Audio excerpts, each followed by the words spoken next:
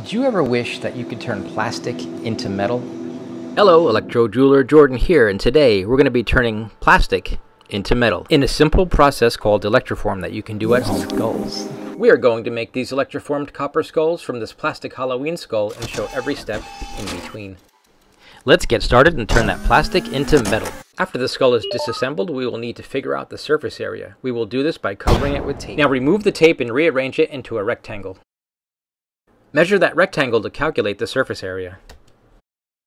Now cover the entire outer surface with conductive paint. A good surface here will guarantee a smooth electroformed copper surface later. Hey, if you like what you're seeing, please like and subscribe. We're moving really fast now. Let's paint the second side. Now reassemble and check for any missed spots. Moving right along, your plastic skull is now officially conductive, and it's time to add the hang wires. I'm adding them at several points to assure complete electroformed copper plating. And now here's where it gets really exciting. Coming up a little later, a metal skull. Now it's time to calibrate our power supply.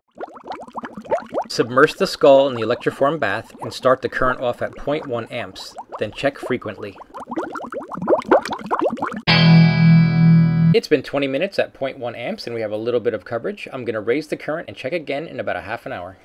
I've been checking and increasing the current every 30 minutes, and we are now at the 2-hour mark at 0.9 amps.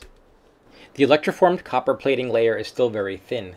I am going to take it out to inspect, as it is a good time to correct any issues with the electroformed surface. Later in this video, Electro clean. Let's start by removing the hang wires. Inspect thoroughly, as this should be the last time it's taken out of the bath before it's completely electroformed. Make sure it's thoroughly dry before adding any conductive areas that aren't fully plated.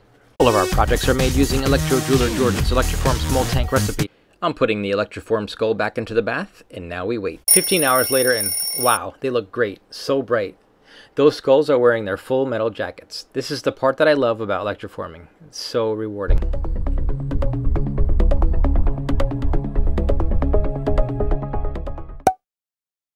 It's time for a little bit of cleanup at the bench. First the file, now for a rubber wheel, and then some triple E compound on a brush. Keep watching for a two-toned patina. Using a desktop polisher, I'm going to give it a quick buff. Now the copper electroform skulls can go to the next step. One of them will be nickel plated and the other given a patina. Both will now be electro cleaned. Now we are going to nickel plate. It is a very fast process, taking only about 5 to 10 minutes. Onto the selective silver plating, where I will just silver plate the skull's pumpkin hat and base. Silver plating only takes a few minutes. We are going to do a two-tone plating. This patina will only color the silver layer and leave the nickel patina free. Crazy, right? It's also the perfect patina for copper. To protect the patina, let's apply a coat of jeweler's paste wax. Now buff to a shine with a cotton cloth. Finally, we get to install the lights. Thank you, watch these here, and keep on plating and creating.